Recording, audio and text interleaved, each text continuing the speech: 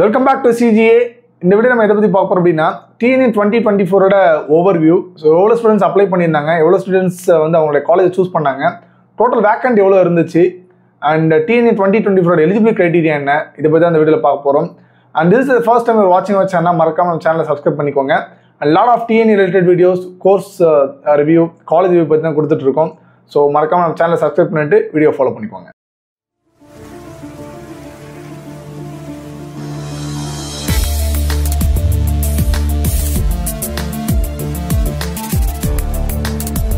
So TNEA eligibility சொல்லும்போது for example first பாத்தீங்கன்னா நிறைய ஸ்டூடண்ட்ஸ் கேட்டது என்னன்னா சார் தமிழ்நாட்டுல பிறந்து அதர் ஸ்டேட்ல வந்து படிச்சிருக்கோம். ஃபார் எக்ஸாம்பிள் மும்பைக்கு நிறைய பேர் வேலை திருப்பி இருப்பாங்க. அவங்களுடைய குழந்தைங்களை வந்து பார்த்தீங்கன்னா எல்கேஜில இருந்து 12th வரையும் மும்பைல வந்து படிக்க வச்சிருந்தாங்கன்னு வச்சுக்கோங்களேன். அவங்களோட நேட்டிவிட்டி தமிழ்நாடு இருக்கும்போது they are eligible for apply. இது வந்து first criteria. And second criteria other ஸ்டேட்ல இருக்காங்க, அதர் ஸ்டேட்ல பிறந்திருந்தாங்க, தமிழ்நாட்டில் படிச்சிருந்தாங்க. ஃபார் எக்ஸாம்பிள் 8th இருந்து மினிமம் 8th இருந்து 12th வரையும் படிச்சிருந்தாலே they are eligible for அப்ளைங் TNEA. Okay, அவங்க எல்கேஜி படிச்சிருந்தாலும் சரி, பட் ஆனால் 8th இருந்து படிச்சிருந்தா eligible to apply. But 11th 12th மட்டும் இங்கே தமிழ்நாடு படிச்சிருந்தாங்கன்னா தேர் நாட் எலிஜிபிள் ஃபார் அப்ளைங் TNEA. ரைட்டா, இது செகண்ட் கிரைட்டீரியா. அண்ட் பார்த்தீங்கன்னா நம்மளுடைய பக்கத்தில் இருக்கிற பாண்டிச்சேரியில் பார்த்தீங்கன்னா அவங்க ஸ்டூடெண்ட்ஸ் வந்து பார்த்தீங்கன்னா அங்கேயே பிறந்து அங்கேயே படிச்சிருந்தாங்க அப்படின்னா அவங்க நேட்டிவிட்டி தமிழ்நாடு இல்லாத பட்சத்தில் தேர் நாட் எலிஜிபிள் ஃபார் அப்ளைங் TNEA. ரைட்டுங்களா, அட்லீஸ்ட் அவங்க வந்து தமிழ்நாட்டில் இருக்கிற ஏதாவது ஒரு ஸ்கூலில் 8th இருந்து 12th வரையும் படிச்சிருந்தாலே தேர் எலிஜிபிள் டு அப்ளை. ரைட்டுங்களா, இதுதான் வந்து கிரைட்டீரியா ஃபார் அப்ளைங். அண்ட் ஆல்சோ உங்களுக்கு மினிமம் 45% இருந்திருந்தா மேக்ஸ், ஃபிசிக்ஸ், கெமிஸ்ட்ரியில் இதுதான் வந்து எலிஜிபிலிட்டி கிரைட்டீரியா, அதாவது அகடமிக்ஸ் எலிஜிபிலிட்டி கிரைட்டீரியா. நீங்கள் அப்ளை பண்ணலாம். அது கம்மியாக இருந்தால் உங்களால் அப்ளை பண்ண முடியாது. ஓகேங்களா.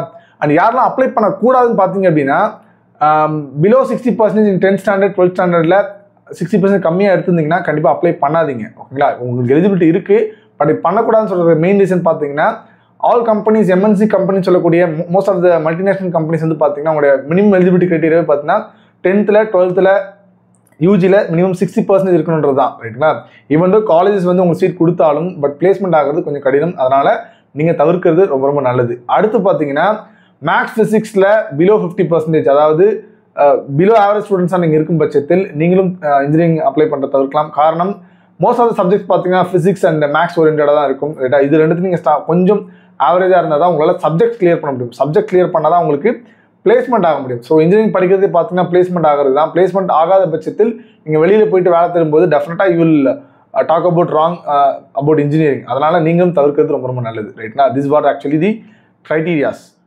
அண்ட் TNEA 2023 ஓவர்வியூ பார்க்கும்போது லாஸ்ட் இயர் பார்த்தீங்கன்னா கிட்டத்தட்ட 1,85,000 ஸ்டூடெண்ட்ஸ் பார்த்தீங்கன்னா அப்ளை பண்ணியிருந்தாங்க, அப்ளிகேஷன்ஸ் போட்டிருந்தாங்க. அதில் 1,76,744 ஸ்டூடெண்ட்ஸ்க்கு வந்து பார்த்தீங்கன்னா ரேங்க் வந்து TNEA அலாட் பண்ணாங்க.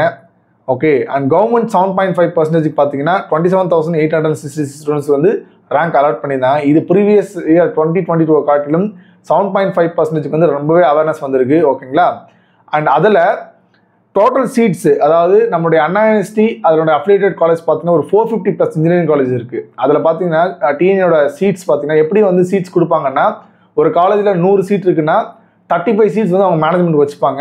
65% சீட்ஸ் வந்து அவங்க கவுன்சிலிங் சரண்டர் பண்ணி ஆகும். ஸோ ஸ்டூடெண்ட்ஸ் வந்து 65% வந்து த்ரூ கவுன்சிலிங் மூலமாக தான் ஒரு காலேஜுக்குள்ளே நுழையலாம். ரைட்டா, அதே மைனாரிட்டி இன்ஸ்டியூஷன் சொல்லக்கூடிய சில காலேஜ் பார்த்தீங்க அப்படின்னா 50% வந்து மேனேஜ்மெண்ட் சீட்டு, 50% வந்து பார்த்தீங்கன்னா கவுன்சிலிங் சீட்ஸ். ஓகேங்களா, அந்த வகையில் டோட்டலாக 1,45,071 seeds has been surrender to TNEA last year. ரைட்டுங்களா, அப்போது அப்ளை பண்ண ஸ்டூடெண்ட்ஸ் பார்த்தீங்கன்னா 1,85,000, அதில் ரேங்க் அலாட் பண்ணது பார்த்தீங்கன்னா 1,76,744.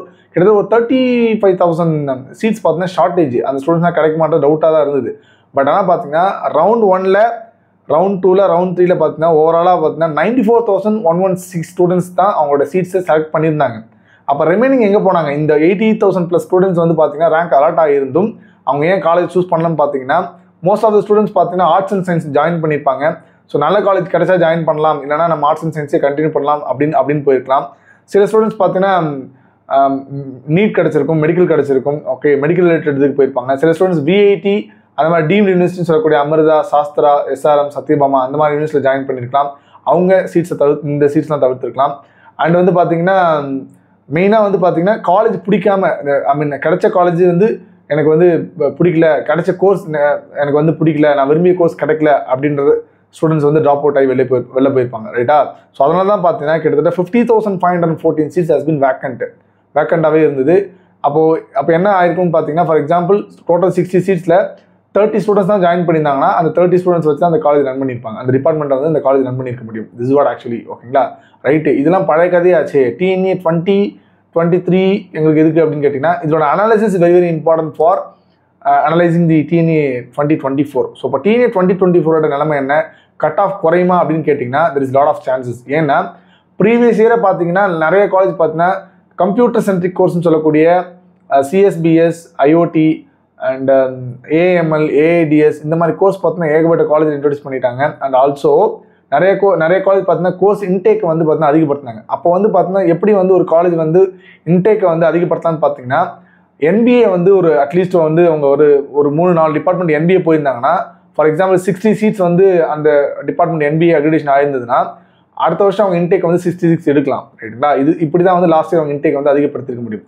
பட் ஆனால் இந்த வருஷம் AICT என்ன ஒரு புது ரூல் கொடுத்துருந்தாங்கன்னா, the colleges who is having the accreditation of NIRFLM, NAC, NBA அந்த மாதிரி சிறந்த விளங்குற கல்லூரிகள் மட்டும் அவங்களோட சீட்ஸை நம்பர் ஆஃப் சீட்ஸ் வந்து இன்க்ரீஸ் பண்ணிக்கலாம். ரைட்டா, ஸோ NBA வச்சிருந்தா 60 சீட்டு அப்படிலாம் இல்லாமல் நீங்கள் எவ்வளோ சீட் வேணால் இன்க்ரீஸ் பண்ணிக்கோங்க அப்படின்ற மாதிரி AICT ஒரு புது ரூல்ஸ் கொடுத்துருக்காங்க. அதனால மினிமம் 5,000 வந்து 10,000 சீட்ஸ் இன்க்ரீஸ் ஆகிறது வாய்ப்புகள் இருக்குது. அப்போ சீட்ஸ் இன்க்ரீஸ் ஆகும்போது கண்டிப்பாக கட் ஆஃப் வந்து ட்ராப் அவுட் ஆக தான் செய்யும். ஓகேங்களா, OC, BC, MBC, SC, ST இது எல்லா கம்யூனிட்டிக்குமே கட் ஆஃப் வந்து பார்த்தீங்கன்னா ட்ராப் அவுட் ஆகும். அதில் அனானிஸ்டி, MIT, PSG, Madurai Thyagarajar, Coimbatore institute of technology, government college of technology, government college of engineering Salem இந்த மாதிரி கல்லூரியில் கட் ஆஃப் ரொம்ப கம்மியாகாது. மேபி 0.5லேருந்து 1 மார்க் ட்ராப் அவுட் ஆகிறதுக்கு சான்சஸ் இருக்குது. எஸ்பெஷலி அனானிஸ்டி, MITலாம் கட் ஆஃப் கண்டிப்பாக கம்மியாகிறதுக்கு வாய்ப்புகள் கம்மி. ரைட்டா, 200 of 200 நீங்கள் எடுத்தீங்கன்னா தான் அனானிஸ்டில் CSE you can able to join. ரைட்டா, அதில் எந்த இது மேபி ரேங்கிங் கொஞ்சம் கம்மியாகலாம், பட் கட் ஆஃப் கம்மியாகாது. ஓகே,